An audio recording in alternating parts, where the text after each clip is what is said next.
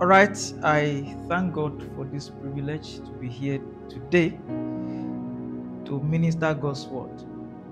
And I want to appreciate the founder of this ministry, the one God has given this vision. He has been my friend for over 10 years now, or for several years. We met on campus and we stayed in the same lodge. During that time, we were still searching for direction. We were still very, very unstable. And then, but I thank God that today, God is helping him and God is also helping us together. And I want to appreciate him specially as the person of Pastor Adeyeye. And I must also appreciate the members of his crew and his ministry partners. Thank you so much for holding the fort for him and then for ensuring that the purpose of God is established even in our generation. Very quickly, let's quickly pray. Father, we thank you for this privilege to minister your word. Thank you for the life you have given unto us. Thank you, Father, for the grace that you have supplied into our lives to be able ministers of the new covenant. Thank you, Father, for where you are taking us to. Thank you for the several encounters we have had. Thank you, Lord, for the blessings you have released upon us. As we go into your word, we ask that you grant us clarity, you grant us utterance, and everyone that will listen to this or that will be listening to this shall be greatly blessed, edified, and empowered to fulfill the purpose of God in his or her life in the name of Jesus. Thank you, Father, because you have heard us. For in Jesus' mighty name we have prayed. All right, very quickly, we are considering the topic God's kingdom and governance. God's kingdom and governance. This is an interesting topic, taking the God's kingdom and the governance alongside each other, because we live in a world that is governed by men. We live in a world that is also governed by God. So when we talk about God's kingdom, we are talking about the sovereignty of God. We are talking about the sovereignty and the rulership of God over all creation, and any sphere which the wisdom and the will of God is fully realized.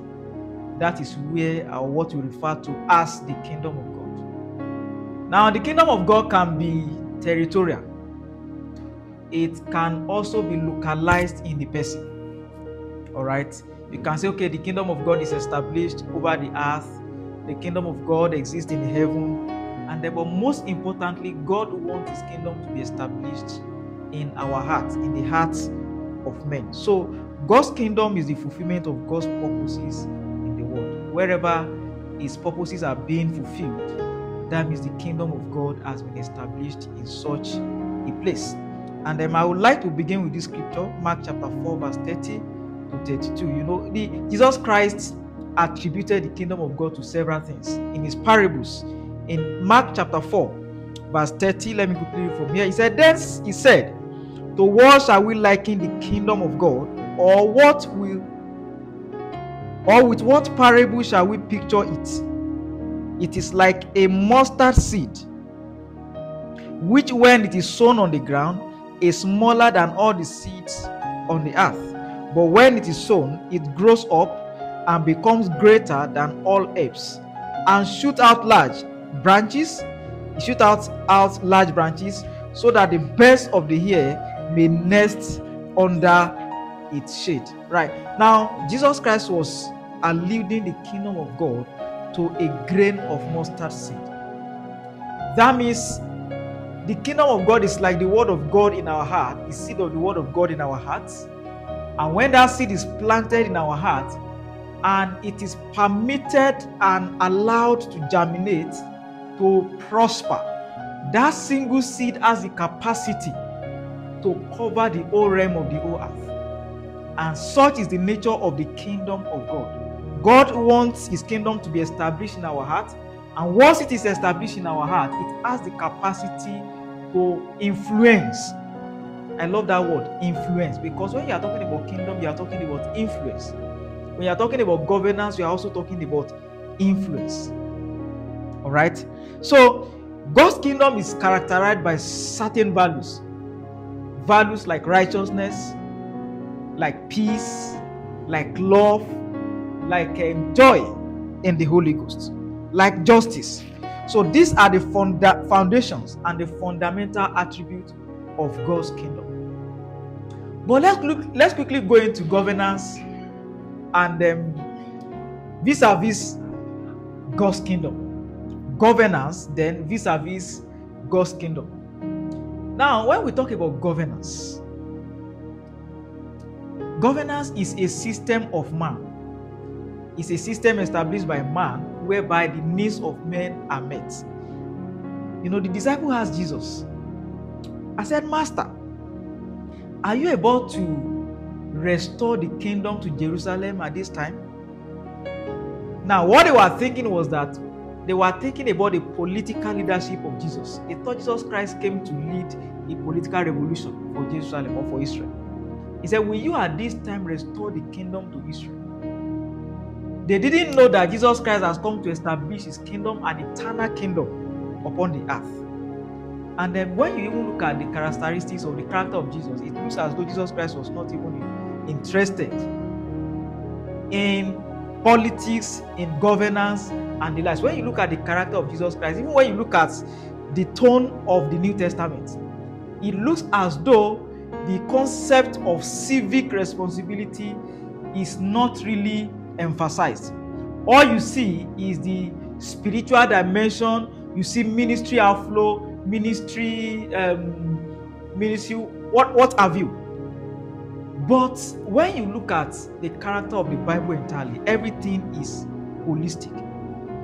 When you look at the Old Testament, you see examples of governance, you see examples of leadership, you see examples of nation building. And we are going to be talking more about that today. Now, the first reference of governance in the scripture, because whenever we are discussing anything, there's something they call the law of first mention. We must go back to the beginning. Where is it mentioned first? All right?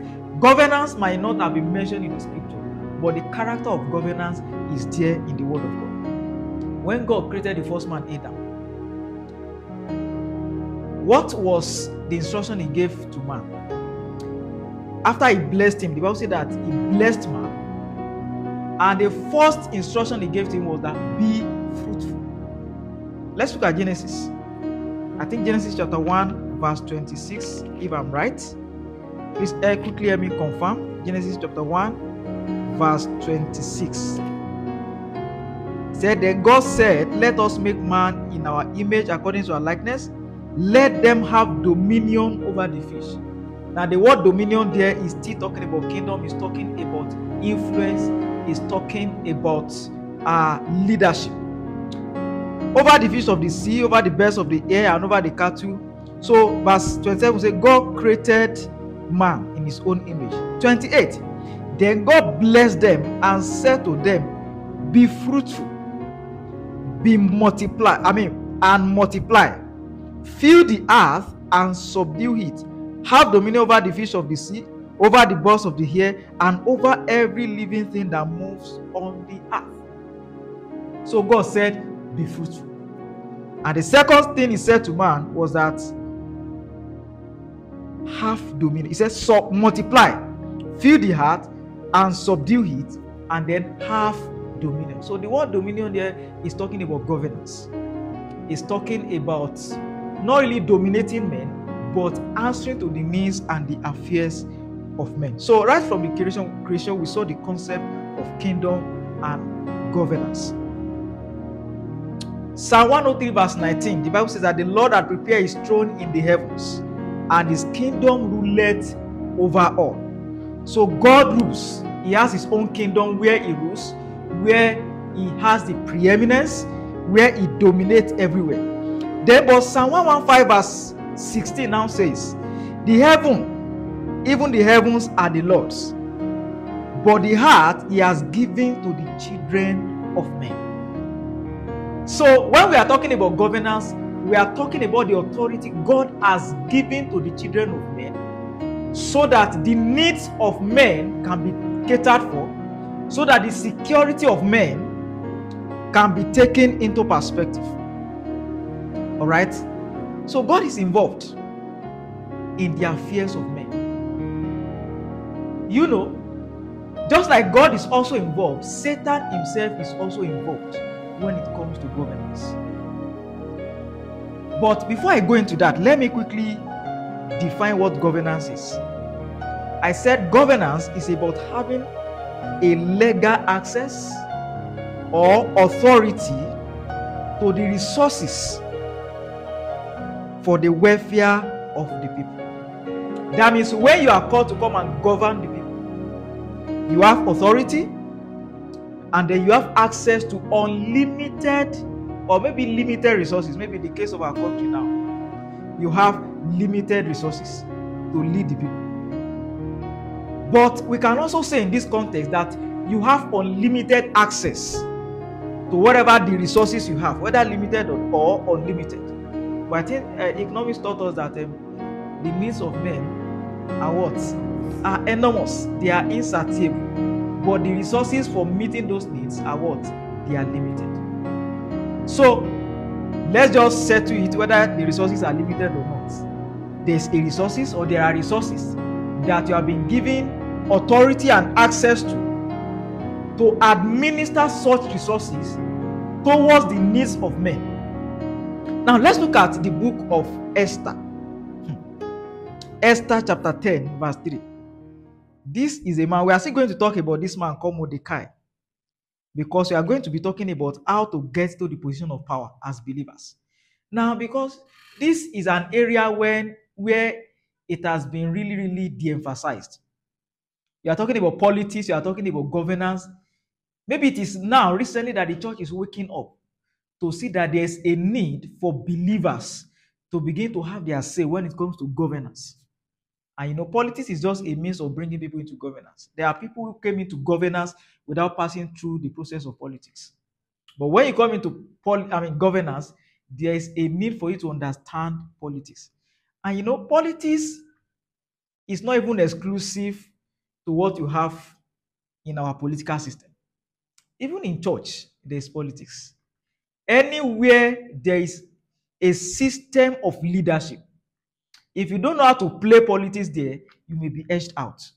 All right? So that is not my emphasis. But maybe we still come into that. But it is important for us to have this understanding and perspective of our civic responsibility as believers. Because God said that, he said he has created us. He has redeemed us unto our God. I think Revelation chapter 5 verse 10. He said he has redeemed us unto our God to become what? Kings and priests. I was trying to say that the tone of the New Testament talks mainly about our priesthood. But when you look at, is it 1 Peter now chapter 2 verse 10, when he was talking about you are a royal priesthood. So it links both royalty and priesthood together. That means a priest is someone who represents God before the people. No, the other way around. That's a king. A king represents God before the people, while a priest represents men before God. So as a priest, you have access to God. In those days, when you have priesthood in the book of Exodus, in the time of Aaron, all those Aaronic priesthood and the likes, it is only those who have been anointed as priests that have the capacity to come before God, to represent men before God.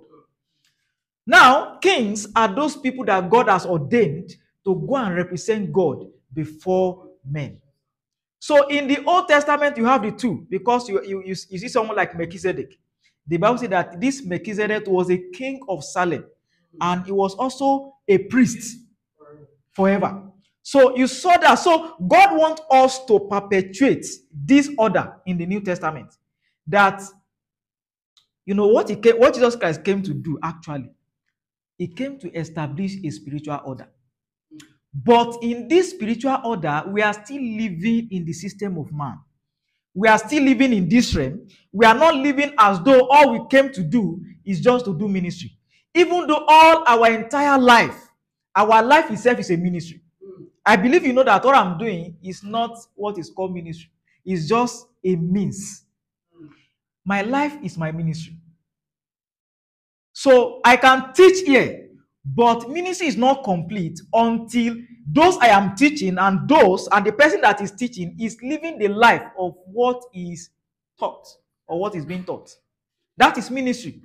Ministry is not just standing before pulpits. It is a means to an end. And that is why the life of Christ, I love Jesus. You know, we are coming to Esther. I said we are reading Esther chapter 10 verse 3 to see a man who governed well. When you see the life of Christ, Jesus Christ was not going about organizing events. He was just living his life. But anywhere he went to, that life flow. There's a flow of life in him. He didn't call anybody and say, let us organize a teaching ministry, or a teaching event. Jesus Christ was not going about. The Bible said that how God anointed Jesus Christ of Nazareth with Holy Ghost and power. And he went about what? Doing good. And what was he doing? He was healing. He was delivering. So the life of Jesus was such that his life was his ministry. So if you get to anywhere was his pulpit. He can teach anywhere, he can heal anywhere, and that should be our life too. That when I'm in church, I must not only teach when I have pulpit. When I am among my brethren, my words should communicate the life that I carry. Was it Apostle Paul now that was it? I say, let your word be seasoned with salt. He said, communicate with grace. Let your communication be filled with grace. Let it be favored. Let it be savored with grace. So that is ministry. All right? So it is not only limited to pulpit. If I'm only being trained to talk like this, then I have gotten a wrong perspective of ministry. So in the New Testament, you have that. And that is why when you see the disciples, all they were doing about was just that, the spiritual perspective of ministry. They were preaching, they were healing, so they didn't have time to go and govern. Even Jesus Christ, they called him and said, come and lead us, come and become king. That was not the purpose of Jesus Christ. But I can become a king, and I am fulfilling the purpose of God through that kingship. So just like someone who is a teacher in his class can stand before his students and is teaching, there's a flow and outflow of life of Christ in him. So whether you are into politics, you are into governance, you are into business, the fact is that life of Christ must flow through us. And that is the emphasis of the New Testament. So I was said, let us read Esther chapter 10, verse 3. Esther 10, verse 3. Who is there to read for me before I quickly? Okay. For Mordecai the Jew was next unto King Ahasuerus. Okay. And great among the Jews. And accepted of the multitude of his brethren. All right. Seeking the wealth of his people and speaking peace to all his people. Thank you so much, sir. He was seeking the wealth of his people. And the Bible said that he was speaking peace. Okay, now look at it. It said, Mordecai the Jew was second to King Ahasuerus. Now, his position is mentioned here that he has entered into governance. He is now a leader. What is now the purpose of governance? They said that he was well received by the multitude of his brethren. Now, look, this is a testimony. That means for him to be well received by the multitude of his brethren, he has done well. Thank you, sir. He is responding to the needs of his people. He is responding to the welfare of his people. And that is why if you have a president or a leader that is responding to the needs of his men, the Bible says that he will be well received of his people. He will be well received by the multitude of his brethren. So when you see people talking against their leaders, then it shows that there has not been an impact of the governance of such a leader in their life. Now, secondly, He said he was seeking the good of his people. That was a mentality that Mordecai carried. He was seeking the good of his people and speaking peace to all his countrymen. That means he was seeking the security and the welfare of his people. I wish that we can have this read in different versions of the Bible. It could have been very, very, very interesting to have it read in the different. Okay, amplify, sir. Thank you. Esther chapter 10 verse 3. Okay. Amplified. Yes, sir. For Mordecai the Jew was next to the king Ahasuerus, Okay. and great among the Jews, and was a favorite with the multitude of his brethren. Favorite with the multitude of his brethren. For he sought the welfare of his people and Okay. spoke peace to his whole race. He sought the welfare of his people and spoke peace to his whole race. Thank you, sir. Can we have any other version? Okay, NIV. NIV. Similar. It says, Mordecai the Jew was second in rank to King Xerxes, preeminent among the Jews, and held in high esteem by his many fellow Jews.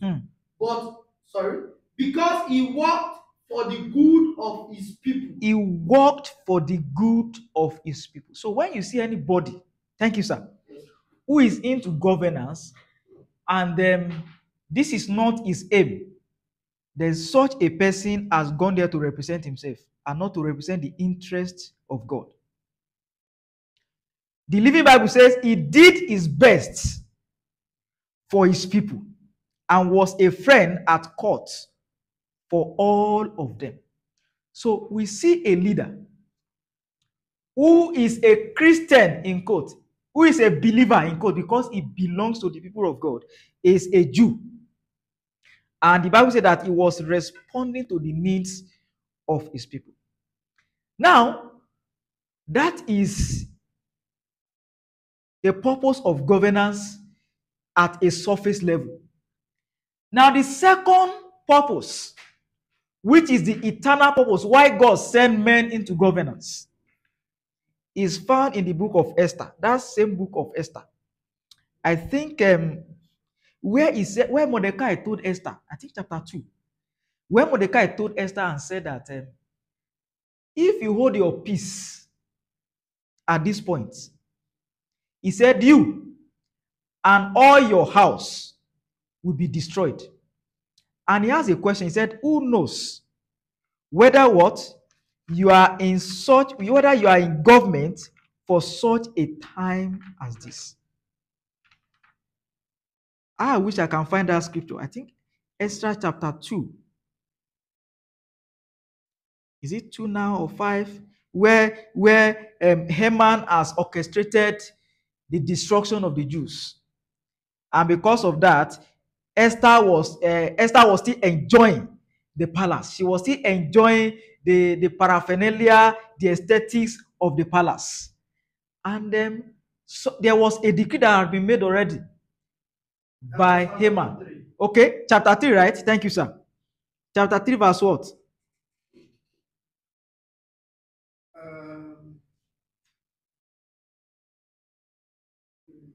Okay. I think it should be chapter 4. Okay, chapter 3 was where Haman sent out the letter. Yes. The letter to... Okay, let's look at Esther chapter 4, verse 14. Okay. Esther 4:14. Yeah, it says, for if though altogether others thy peace, yes, sir. For if though altogether others thy peace at this time, then shall there enlargement and deliverance arise to the Jews from another place. But thou and thy father's house shall be destroyed.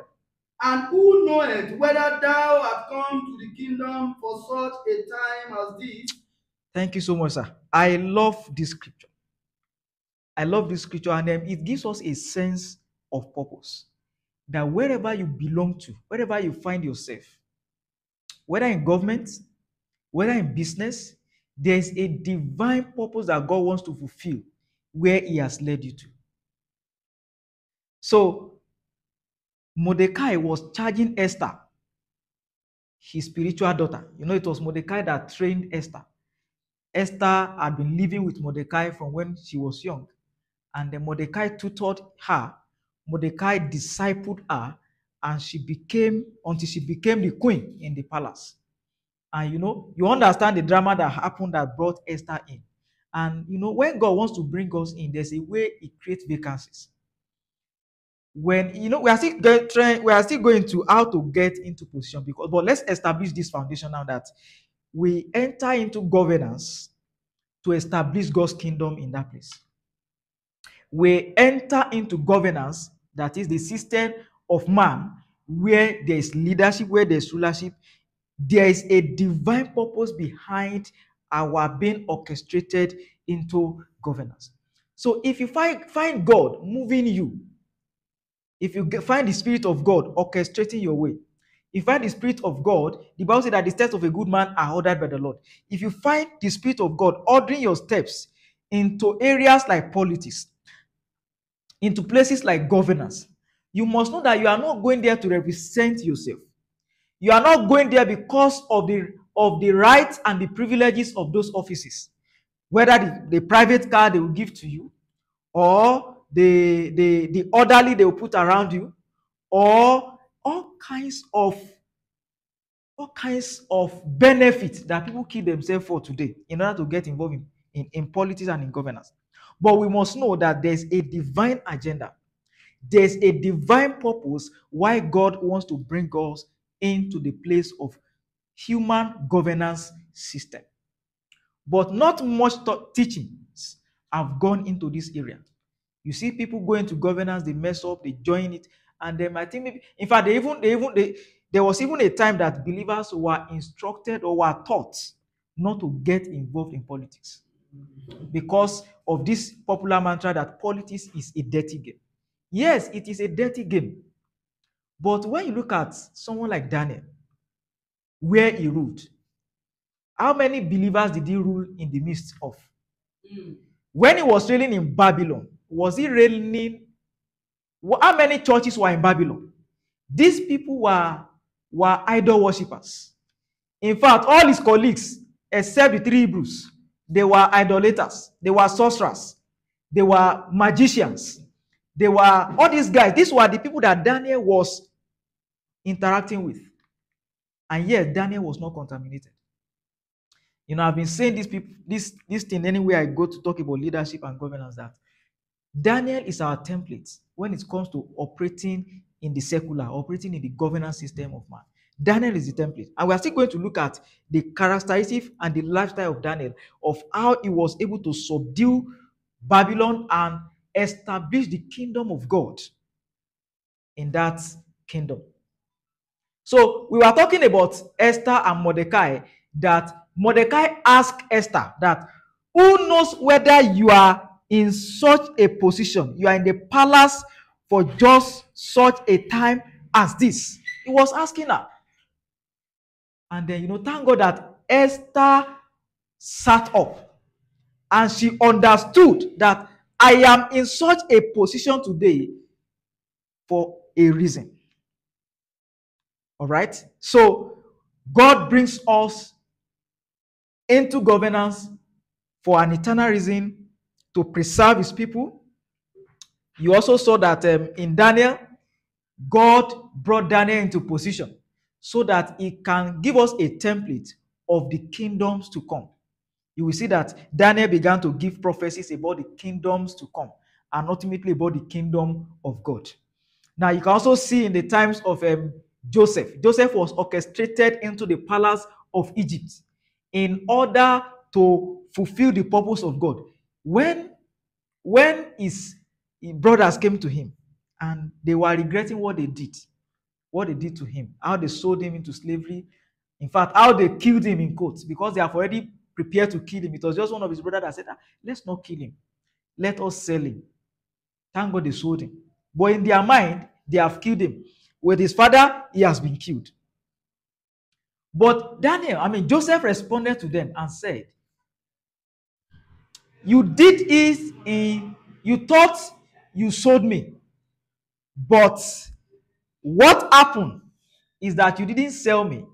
What happened is that God sent me here to fulfill a purpose, to preserve a posterity for him. So someone like Daniel, someone like Joseph was sent into the palace of Egypt to fulfill a particular purpose. So we have many people like that were sent into the palace, but there is a reason for them being sent into that palace. So whenever we are going into any place, if our ways are being moved into governance, let us understand that there is a purpose behind our being sent into governance. All right. So we have established it that there's an internal purpose, there is a will, there is an intention in the heart of God that he wants to achieve. And the secondary to it is that the welfare of people is taken care of. All right. So we even saw Daniel. We saw Daniel answering to the welfare of the people. He became the president. He became an administrator. We saw Joseph administering to the welfare of the people of Egypt. Then Moses also came to mind. He was sent into the palace to be raised. And that is why we don't kill ourselves to enter into the palace. Sometimes God can send you into the palace to fulfill his purpose, and sometimes God can send you out of the palace to fulfill his purpose. When there was a time for Moses to respond to the ultimate purpose why he was sent to the palace initially, what happened to Moses was that he was sent out of the palace. All right? So God can send you into the palace to fulfill his purpose, governance, and God can also send you out of the palace to fulfill his purpose. So I'm talking about Moses now. He was sent initially into the palace of Egypt to be trained, to be raised. We saw the circumstances that happened when they wanted to kill, then when they were killing all the male children in Egypt in those days. But God, by his wisdom, preserved Moses and sent him into the palace to be trained and to be groomed up for his task. And when the time came for him to fulfill the ultimate task and purpose of God in his life, God said, oh yeah, it is time. And that is why when you go to the book of Hebrews 11, when God was talking, when the Bible was talking about the heroes of faith, he said by faith, Moses forsook Egypt. He forsook the palace because he saw him who is what? He was seeing the invisible. Hallelujah. Amen. Praise God. Hallelujah. So we saw and we have been able to establish now that God sent his men into governance for a divine agenda and for a divine purpose, and also to cater for the welfare of his people. Now, let's go to the second aspect of this teaching. It is how to get to the position of power. Now that we know that God sends men into power, God sends men into politics, God sends men into governance. How does God do this? Or if you feel that God is wiring you are feeling a kind of a sense of responsibility towards governance, how do you go about it? And just like I said when we started, that in the New Testament, you can hardly see a resemblance of politics. Even in the Old Testament, you can hardly see. In fact, I have not even seen. One of the reasons why I have not declared myself to play the political game or to enter into politics is because I have not seen its pattern in the scriptures. All right. So maybe it's an invention of man. Actually, democracy is an invention of man. What is the definition of democracy? Government of the people, by the people, and for the people. So you don't see the mention of God here. You don't see the government of God here, by the people or by God, when you are talking about God's kingdom. Or to the globe. When you are talking about God's kingdom. So let's define God's kingdom in terms of democracy. If democracy is defined as the government of the people, by the people, and for the people, how should we define God's kingdom in terms to make it look like democracy? The government from God, government from God, by God, and for God, and to the people. and for God's glory. So I'm seeing a new definition now of God's kingdom here. Government from God, government of God, from God, by God, to the people, maybe and through men, for the glory of God. Thank you so much for that wonderful definition. So democracy is not popular. In fact, I think the only place where you see democracy was when they wanted to crucify Jesus. And they said, they were asking them, what should we do to Jesus Christ? And the people echoed, crucify him. Release unto us Barabbas. Crucify him. That was the only place where you see democracy. But when you look at the concept of how God brings men into leadership and into governance, it was God himself that orchestrates men into governance. So let's take example. For example, the kingdom of Israel. You know, when we are talking about Israel, we are talking about a domain of God himself. Hallelujah. Amen. You know, and that is why we can't sometimes when when we come to the times of a political season, when you begin to see certain prophecies coming out about this is the person that I win, this is the person that I win, this is the person God said he win. And oftentimes we have seen that all those prophecies don't come to pass. And we begin to ask ourselves, what is going on? You know? But I am saying this carefully. This is my own opinion, that it looks as though God is not even interested in our politics. It looks as though God is not. Say, because you are the one choosing who you want. So if God say, okay, I give you this, you will still be the one to choose. So it has defeated the system of God. But in the Old Testament, okay, look at Adam was the first leader we saw. It was God that brought him. And we can see Abraham, we can see Isaac, and let's fast forward to when God began kingship in Israel. So when God began the system of kingship in Israel, who was the first king he brought? Saul. So we saw how God orchestrated Saul into leadership. So people can come into leadership by divine appointments. We saw Saul, we saw David. David himself was anointed to become the king in Israel. So sometimes we can't compare the Israelite system of governance to Nigeria or to Kenya or to wherever we have democracy. We can't compare them with one another. So when we are getting God involved in our politics, in our democracy, we must do that with understanding and not with the understanding of how God was relating with them in Israel. Because then it was God himself that was in charge. So it determines who becomes the leader. Hallelujah. Amen. So God can do that by divine appointments. And if God has appointed you as a leader, how does God bring you in? The second one is by problem solving and productivity.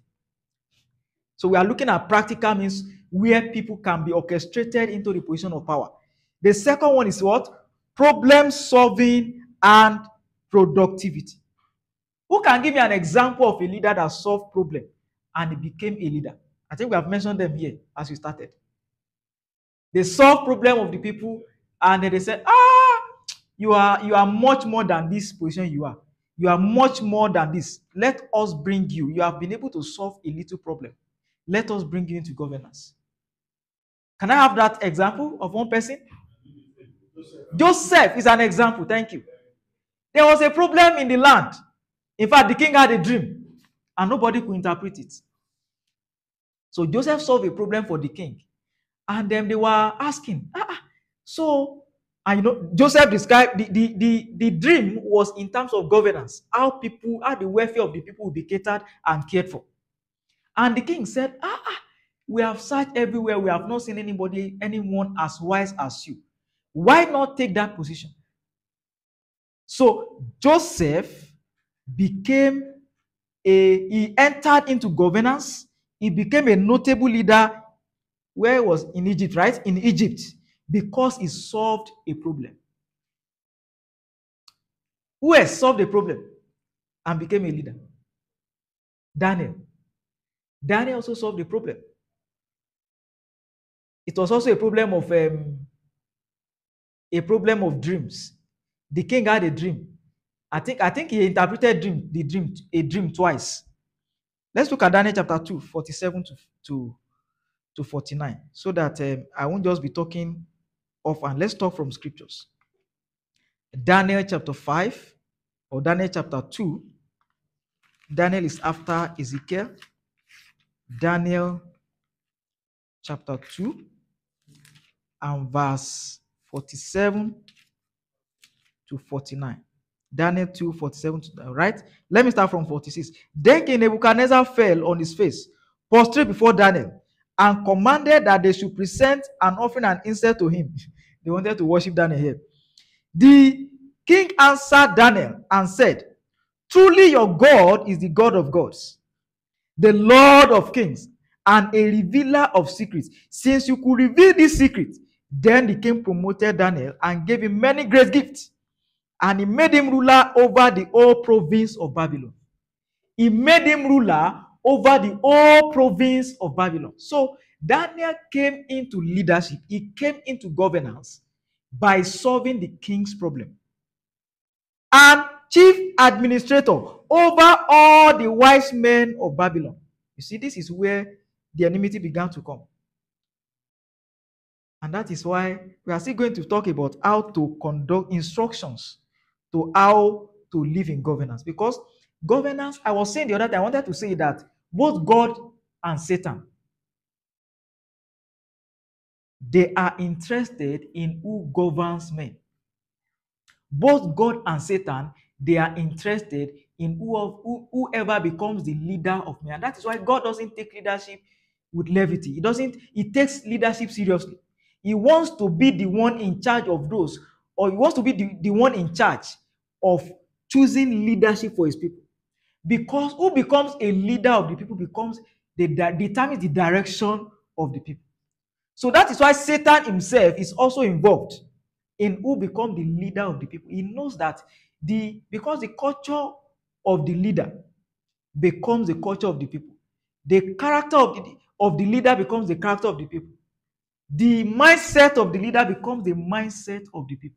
So when you have a leader that fears God, and that is why the Bible says that when the righteous are in power, it said the people what? They rejoice. But when the wicked are in power, then all kinds of evil happen to men. Amen. So God and Satan, they are involved. When David came into leadership, you will see how Satan was also bringing his people. Immediately Saul died. You know, God has already prepared Saul's replacement in place of David. When Saul died, very quickly a man called Abner. Abner was the chief of staff, or the chief warrior of Saul. So when Saul died, Abner quickly made an arrangement to bring one of the sons of Saul to become the king. Now, that is how Satan works. He tries to quickly make arrangement to see that he brings someone into leadership that does not represent the intentions and the plans of God. And you can see that he also tried it in is it Absalom now? Who was that? The one of the kings, one of the sons of David. I think it was Absalom, right? Who usurped the king. The Bible said that he will come to the gate and then he will turn Absalom. Thank you, sir. He stole the heart of the people. That's also what we are talking about when we are talking about power. So power is a place where the interest of God and the interest of devil also lies.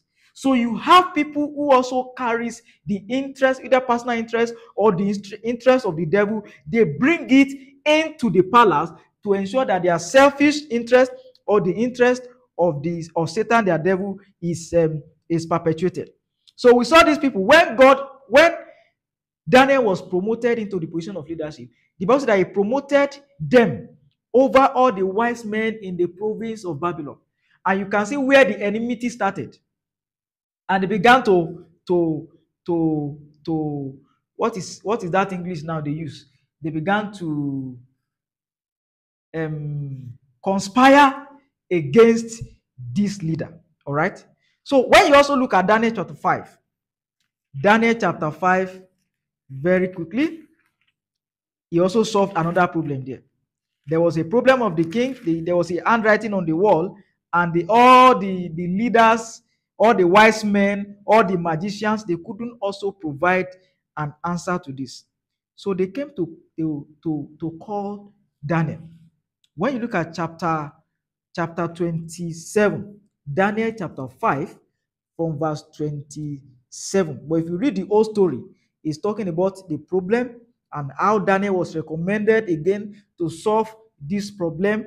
And then verse 29, then Belshazzar gave the command, and they clothed Daniel with purple, and put a chain of gold around his neck, and made a proclamation concerning him, that he should be the third ruler in the kingdom. Then that very night, Belshazzar, king of Chaldeans, was slain, and Darius the Mede perceived the kingdom being about 62 years old. So we also saw Daniel that was brought into the position of power here. He became third ruler of the kingdom. And let me quickly say this humorously. I think I've noticed it in the scripture, that it looks as though God doesn't bring his people to become the number one in the kingdom of men, in the affairs of the governance of men. When you look at someone like Joseph, he became the second. Someone like Daniel, this one said he become third.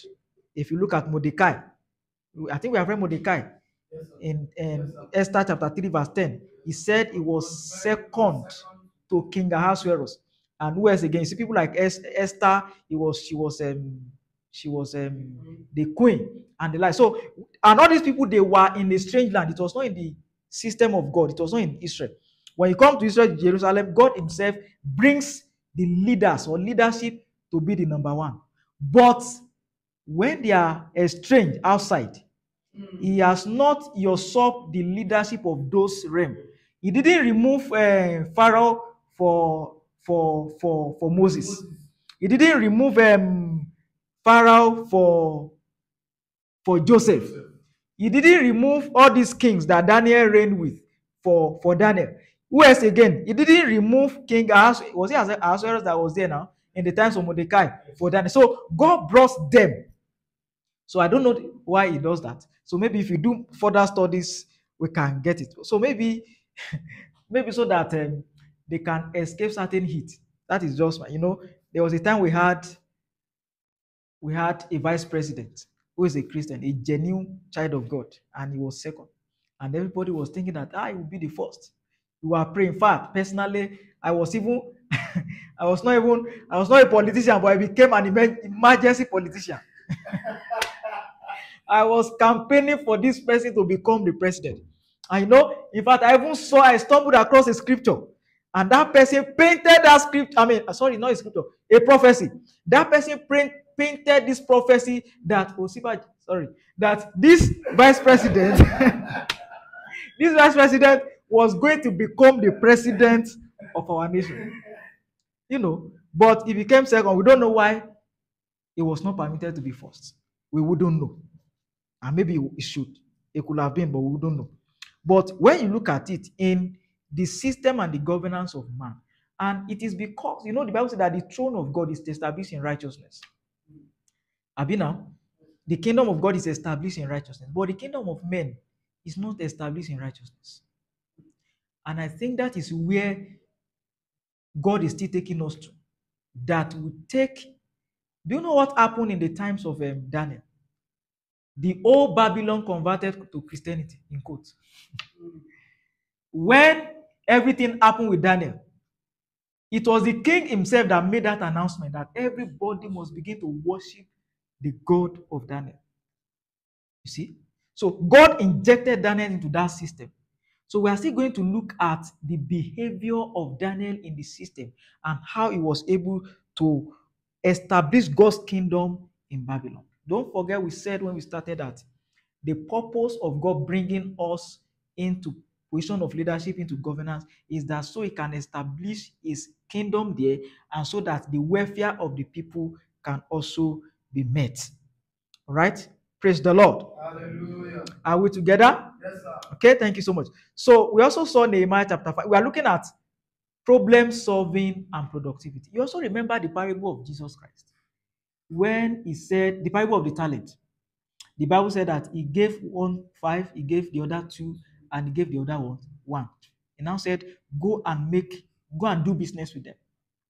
And when they did business with them, they traded with them. And by the time they came back, those ones who traded and became productive in what they were given, what was their reward? They gave them more. The Bible said that they gave them 10 cities. It was a reward of governance they gave to them. They didn't give them more. One said they gave them 10 cities. So they gave them rulership and governance as a reward. So when you are productive where you are, God can also orchestrate you into governance. They just see that, this person has traded with his skill. And that is why even the person that became the vice president I was talking about, how he got there because of this productive nature. It was productive. Everywhere. It could be in whatever craft or whatever profession you have chosen. God can bring you into governance if you are skillful and if you are also productive in that aspect. So God can bring you into governance. So we also saw Mordecai, who was brought. What was he? What did he do? What did Mordecai do that he was brought into governance? He saved the king. Thank you, sir. He solved a problem. There was a problem that he solved for the king.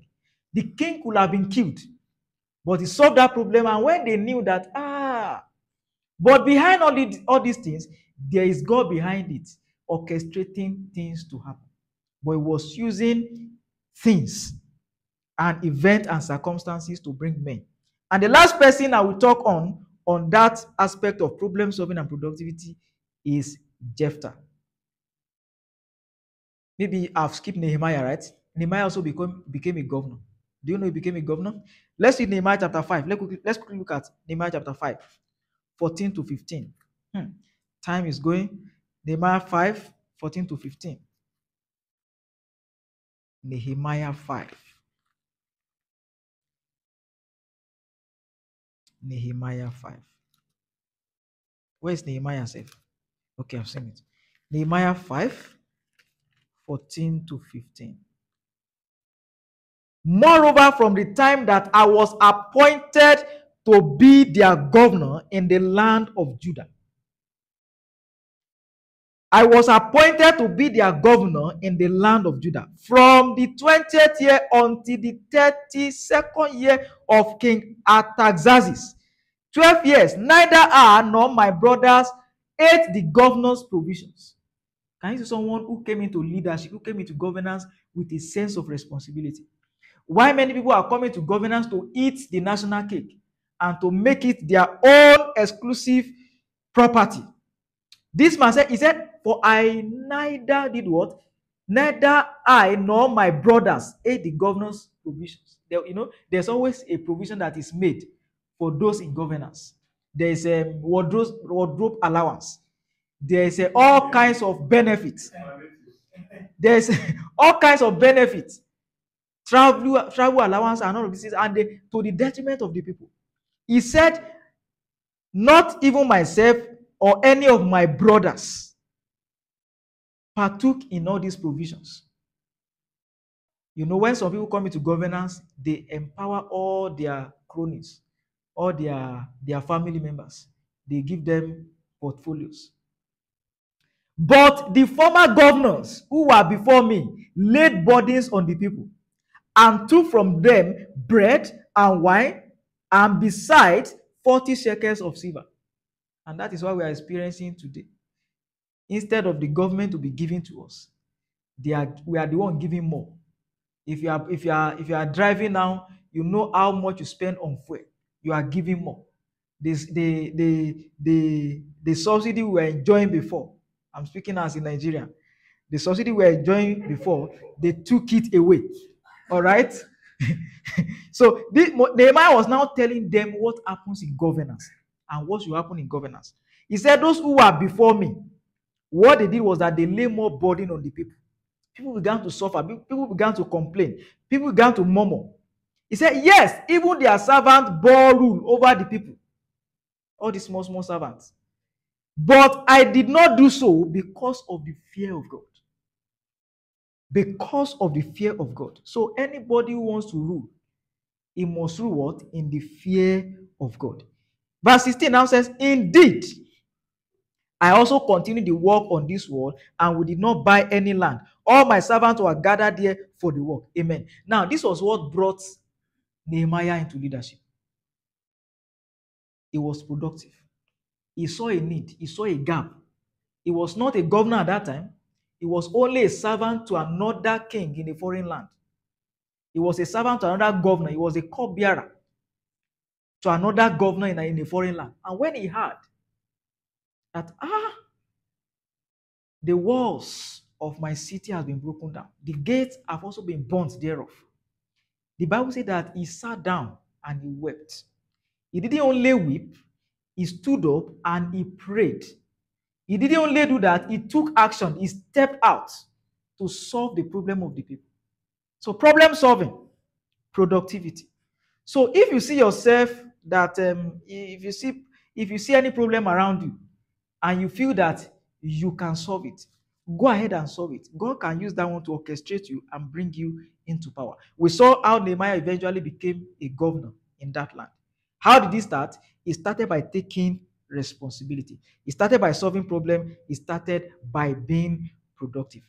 Amen. Amen. All right. So the last person I wanted to talk about was Jephthah.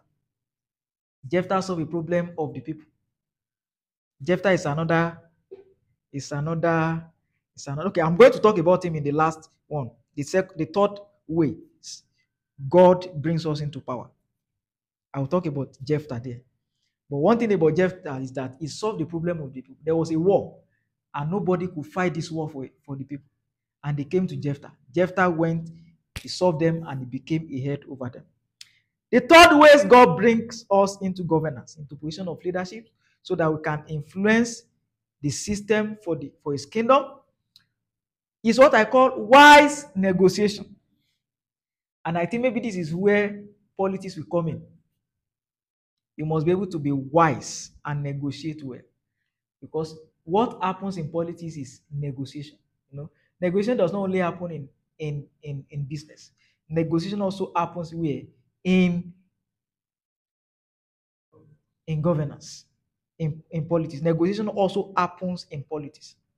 So I'm going to use certain scriptures, maybe 2 scriptures about wise negotiation, how God brings people into governance by wise negotiation. Because you can be productive, you can be skillful, you can even solve problems of the people and they still neglect you. We are going to see an example of a man like that. So let me start with Jephthah. Or let me start with this man, Ecclesiastes chapter 9. The Bible called him, who remembers that story? The wise for Ecclesiastes 9, chapter 14 to 18. Ecclesiastes 9, 14 to 18. Okay? It says, there was, let me start from 13. This wisdom I have also seen under the sun, and it seemed great to me. There was a little city with few men in it, and a great king came against it, besieged it, and built great snares around it. 15. Now there was found in it a poor wise man, and he by his wisdom delivered the city. Yet no one remembered that same poor man. Look at this man. He was in this city and he became poor. He still remained where he was. And yet, this man was the one that saved a whole nation. The Bible said that nobody remembered him. In fact, he was not even rewarded. He was not rewarded. And when you are playing around men, it's one thing for you to work and God rewards you supernaturally. But when you are dealing with the system of man, maybe in terms of politics, if you don't know how to negotiate wisely, they will rob you. They will push you aside. They will use you. Let me use that word. They will use you and pack you aside.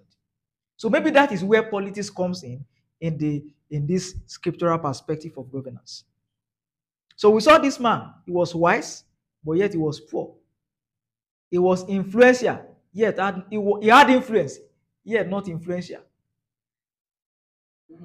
Influence solution. You understand? But he was not brought into the position where he was supposed to be brought into. But let's see a man, a contrast of a wise negotiator. Judges chapter 12, verse 7. Judges 12, 7. Or maybe we'll start from Judges 11. Let's start from Judges 11. I love some stories in the Old Testament. I love, just like I love, I'm not a Old Testament, New Testament believer. I say some people say it is the New Testament that we believe. You know, there will be some people who will tell you that it is only the 4 Gospels that is authentic in the Bible. Maybe you have not heard them say it before. Some people will say, the 4 Gospels are part of the Old Testament. Let's stick with the Pauline epistles. That is where the new creation realities were well spelled out. You see, the Bible is holistic. The Bible says that all these things were written for examples. They were written so that through them we can have comfort of the scriptures. All right, I wanted to read Judges chapter what now? 11. Judges 11, cautious of my time, before I go to the last step, as instructions to those who desire to govern or who are into governance. Judges chapter 11, verse 9. Okay, so let me quickly read verse 9 to 11. So Jephthah said to the elders of Gilead, if thou take me back home to fight against the people of Ammon, and the Lord delivers them to me, shall I be your head? Can you say I was negotiating now? Because why? He knew that I was supposed to be the head. Look at that verse 1 of chapter 11. Say, now Jephthah the Gileadite was a mighty man of valor, but he was the son of a harlot, and Gilead begot Jephthah. Now we know the story. Let me not belabor us with that story. The story is that Jephthah was a son of an harlot, and they felt that you are illegitimate child, so you are not supposed to be part of our father's inheritance. They sent him out of the house. They were unfair to him. They were cruel. They were unkind to him, just like the brothers of Joseph did to him. And that's why when men are rejecting you today, don't mourn too much.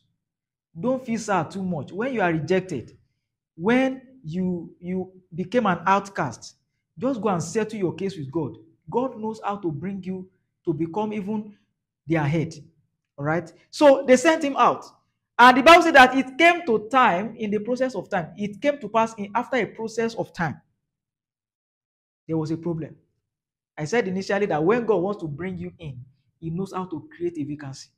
When he wanted to bring in Esther, he knew how he created that vacancy. When he wanted to bring in Jephthah, he created a vacancy also. How did he create this vacancy? The Bible says that there was a war between the Ammonites, and these people seem so formidable.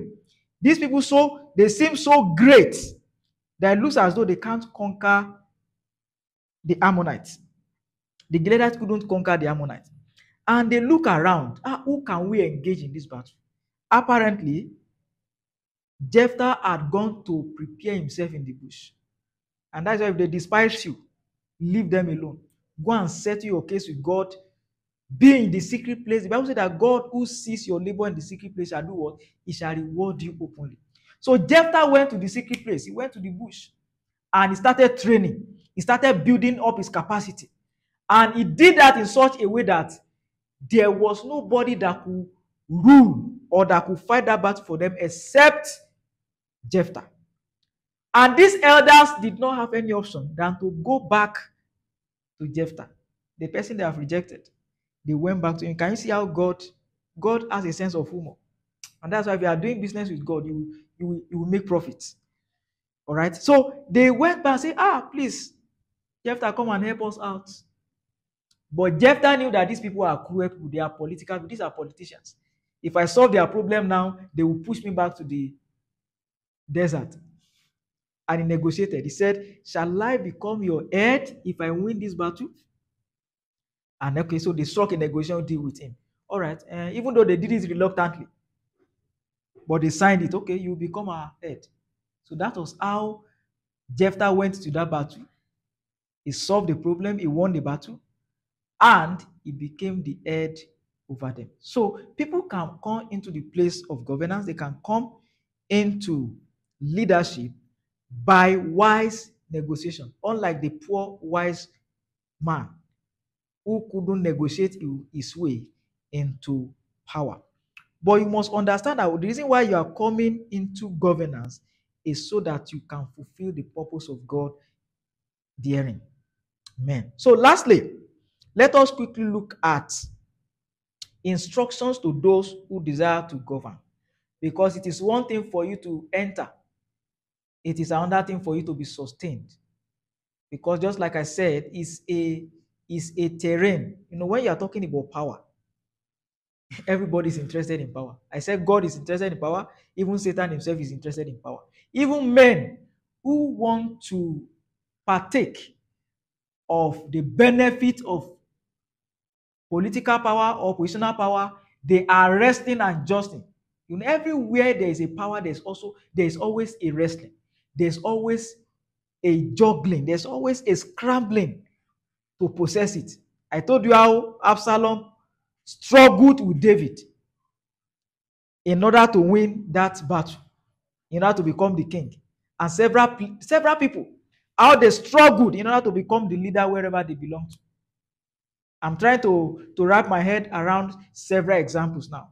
In fact, there was even a man that Jeroboam, that when it was time for Solomon to become the leader, Jeroboam quickly orchestrated himself politically, just like Absalom did. Absalom too politically, he stole the heart of men, and people came to him, and then that was how they announced him as a king.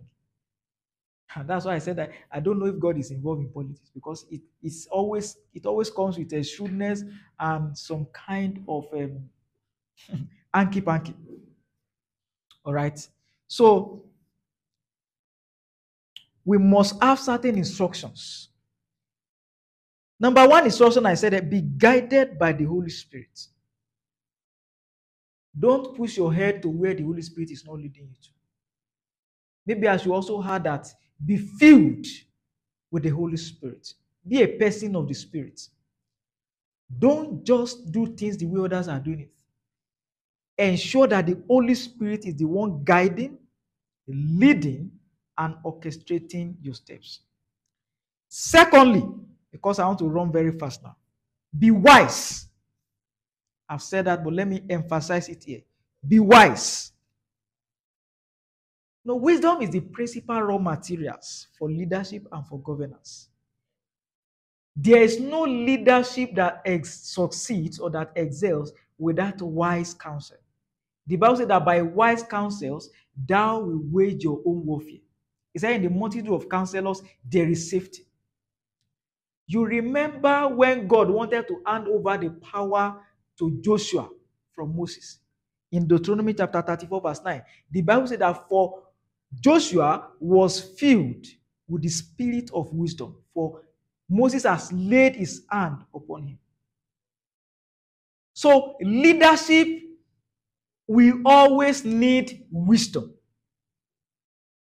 Because the Bible said that in Proverbs chapter 8, the Bible said that by wisdom, kings reign. By wisdom, princes decree justice. You know, say, yea, all the judges of the earth. Wisdom. You remember Solomon?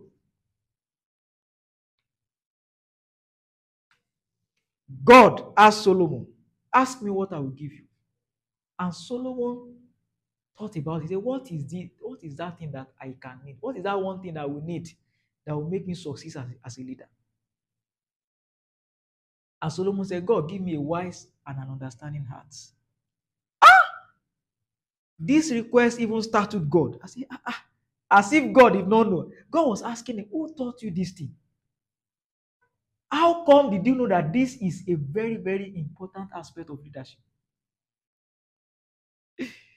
And God said, because you have not asked of the head of your enemies, you have not asked for riches, you have not asked for this, you have not asked for that, I will add these other things to you. So when a man seeks wisdom, it's like when you are seeking the kingdom of God, say, seek ye first the kingdom of God and his righteousness, and all other things shall be added unto you. So when Solomon asked God for wisdom, Every other thing was added. So wisdom is a principal raw material for leadership. Even in David, the Bible said that David behaved himself wisely. Joab, was it Joab now? The chief of the captain of army for David. I think it was Joab. Yes. Yeah. When Joab wanted to, there was something he wanted to do. So he connived with one wise woman. And that wise woman told David, he said, your wisdom is like the wisdom of an angel. He said, you know all things in the heart. And when you look at Daniel too, he was wise. He was wise. They also said that he was a wise man. He was a wise man. In fact, there was a place that I think in the book of Ezekiel or in the book of Daniel, Ezekiel or Isaiah, where God was talking to Satan in terms of what's the name of this typology of Satan in the book of Ezekiel and the king of Tyre. Yeah, thank you, sir. And what? And I think the king of Tyre. There's king of Tyre and there's the other one and the prince, maybe one prince like that. Isaiah. Yes. So I think God was telling that king. He said, "You think he was telling Satan indirectly. He said, you think you are wiser than Daniel. You think you are wiser than Daniel." And I was now thinking that why is God comparing the wisdom of Daniel with Satan? And that is it. There's something Daniel possesses, and it is called the wisdom of Daniel that makes him succeed. King of Babylon. Okay. Thank you, sir. Isaiah what, sir? Isaiah 14. Thank you, sir. Let me quickly read Isaiah 14. I think verse 2 also. Isaiah 14 verse 4. Thank you, sir.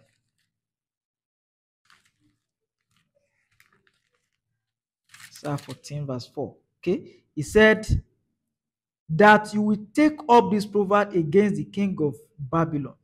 There's a place that says you are wiser than Daniel. That's in Ezekiel. Ezekiel 28. Ezekiel 28. Thank you, sir. Ezekiel 28 verse what? Verse 3. Ezekiel 28 verse 3. The scripture is very interesting. You see things from several pages of the scripture. Say, behold, you are wiser than Daniel. There's no secret that can be hidden from you. When you read from another version, it looks as though you think in your heart that you are wiser than Daniel, that there is no secret that can be hidden from you. That was the tone of that scripture. So, the word of the Lord came to me again, saying, Son of man, say to the prince of Tyre, say unto the prince of Tyre, thus says the Lord of God, because your heart is lifted up, and you say, I am God, I am a God. I sit in the seat of God. You see, right from the beginning, there has been a struggle for power.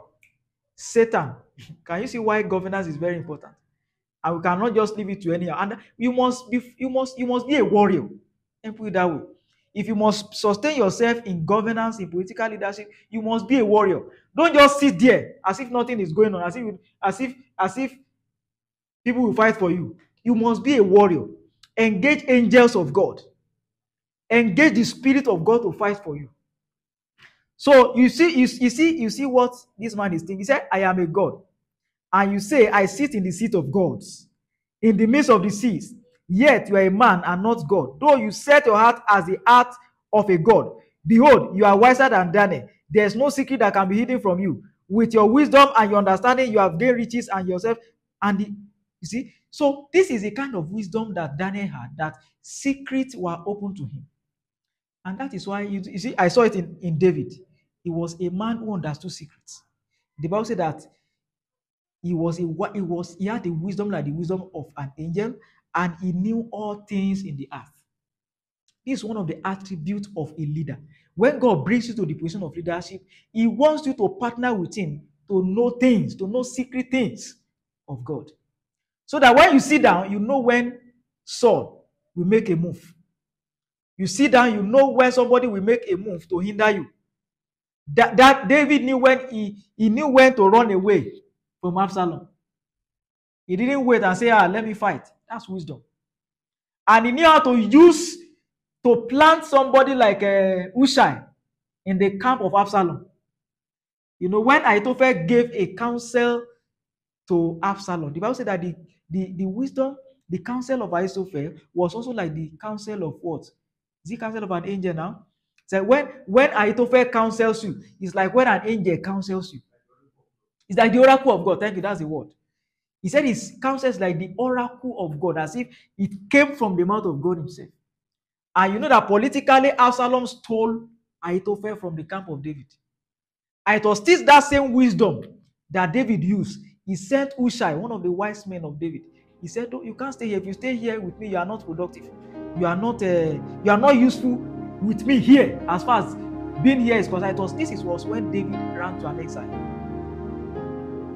And he sent him to go and counter the counsel of Ahithophel in the camp of Absalom. And that was how David was spared.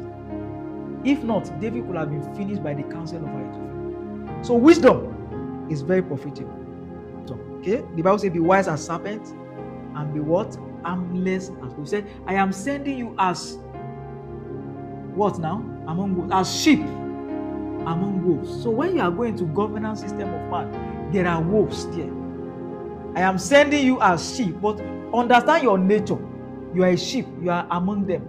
But while you are behaving as a sheep among them, there is also something you need to carry along with you. It is called the wisdom of serpents. You know, the wisdom of serpent is very strategic, very calculative. He knows the system, he knows the step to take. And that's why one of the ways I studied that vice president, I saw intelligence, I saw wisdom. Then number 3, be prayerful. If you're a leader, be prayerful, whether you are in governance or out of government. But when you are in the midst of wolves, be what? Be prayerful. Daniel 6:10, we saw how Daniel was given to prayer. He was given to prayer. The Bible said that he will open his window and will pray 3 times a day. And the Bible said that this has been his custom from his early days. He was a man of consistent prayer. He was given to prayer because it is in the secret place that will generate power. It is in the secret place that will generate wisdom that you need to rule among men. Number 4, be diligent. Be intelligent and knowledgeable. That's be capable. Wisdom. Be diligent and what? Knowledgeable. Daniel chapter 1 verse 4 and Daniel 20. We saw how Daniel ruled because of his intelligence. Don't just be, when God is sending you among men, he doesn't just want to send you there and then you are sharing testimony and then you are using some kind of English. He wants to, when you speak, people will love you. And I was using this example of our vice president, then our former vice president. When he speaks, you look as if you go and lick his mouth. He speaks fluently, intelligent, and knowledgeable about things. Give him anything to speak. He's knowledgeable. Number 5, know your consecration. Amen. Know your what? Know your consecration. You know, your consecration is your protection. There's a general consecration for people, but everybody must know a specific consecration. Daniel 1 is, the Bible says, but Daniel has proposed in his heart not to defile himself with the portion of the king's meat. There has been several interpretations of this, and then whether the food is offered to idols, Daniel doesn't want to defile himself. That is a reasonable assumption, and then, but you can bring several allusions or several deductions from that. What I saw in that thing was like a system of fasting for Daniel. But like a system of fasting. You know, I requested for vegetables. Just give me something light. I don't want to be heavy. I want to consecrate my, he was a man of prayer and he was also a man of fasting. When you look at several chapters in the book of Daniel, you will see fasting, prayer. So to me, that's my personal interpretation. and also maybe assumption too, that that purpose in his heart, for Daniel purpose in his heart that he will not defile himself. He saw it as a defilement. If I begin to eat heavy, I will, when if he has been heavy, and when the lion saw him, they will have torn him. They will have scattered him. But maybe when he entered into that cave, they couldn't see anything in him that is edible. Was it vegetable he requested for? Oh my God. Let me quickly check so that I won't assume whether it is vegetable. Daniel 1:8. Okay, Daniel 1:8. He said, Daniel proposed in his heart that will not divide. And verse 9. Now God brought Daniel and the chief of the eunuch, and he appointed them. Why should you? Where is that food? I fear my Lord. I was appointed your food and drink. Where did they? Okay, and they requested of the chief of the eunuchs that he might not defile himself. Now God has brought Daniel into the favor and goodwill of the chief of the eunuchs, and the chief of the eunuchs said to Daniel, I fear my lord the king, who has appointed your food and drink. For why would he see your faces looking worse than the young men who are your age? Then you will endanger your head before the king. And Daniel said to the steward, whom the chief, please test your servant for 10 days, and let them give us vegetables to eat and water to drink. So vegetables and water to drink. That was what they were consuming. So maybe, lions are not. Is it herbivore? Lions are not herbivores. That's just my own deduction. So maybe when they saw in the spirit, they penetrate into what is inside this guy. They can't see meat, they can't see anything. It was vegetables. That was just by the way. But Daniel consecrated himself. So you must have a system of consecration that you know. This is what is going to save you. When people are plotting, this is what is going to save you. For Joseph, he said, how can I do this great thing and sin against God? Because they will send several traps for you. Your consecration is going to be your defense in the system of governance of man. Then lastly, have character. Be a person of character. Character is a major requirement in leadership. Right from the Old Testament to the New Testament, when Jethro met Moses, he said, what you are doing is not good. You need to appoint leaders. And he gave him criteria. He said, able men. Able men. Where is that scripture? Exodus 18:18-21. Able men. Exodus. Let me quickly read from here. Exodus 18. Exodus 18:18-21. All right. So he said, moreover, you shall select from the people able men, such as fear God, men of truth, hating covetousness, and place them over to be rulers. Men of able men, one. Able there talks about capacity, talks about ability. Then the second one is men who fear God, men of truth, hating covetousness, talking about character. Character. Then when you look at Acts 6, verse 3, Acts 6:3, when they wanted to choose leaders, the deacons, what was the criteria? Acts 6, verse 3 said, look ye among men, brethren, seek out from among you 7 men of good reputation, full of the Holy Spirit and wisdom. Can you see wisdom coming here again? Whom we may appoint over this business. So character is an essential part of leadership.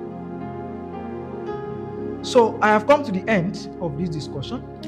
In summary, we are looking at God's kingdom and governance. God brings many to governance in order to establish his kingdom. He brought Daniel there, he established his kingdom. He brought Joseph in, he established his kingdom. He brought in Esther, he established his kingdom. He brought in Mordecai, his kingdom was established, and several men like that. You are not going into governance for your personal aggrandizement. You are not going there for your personal benefit, but there's a divine agenda in the heart of God why He wants to bring you into governance. May the Lord bless His word in our heart in the name of Jesus. Thank you so much.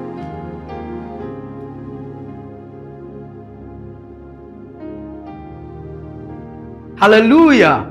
We believe you have been blessed by this wonderful teaching. Other SGS teachings are available on our YouTube channel. Kindly do well to like, subscribe, and turn on the notification icon in order to receive updates about our SGS teachings. You can also drop your comments and questions after the broadcast. We also have the compressed audio version of this teaching and other teachings on our Telegram platform. Join us again next week for another round of encounter with God. Remain blessed. Shalom.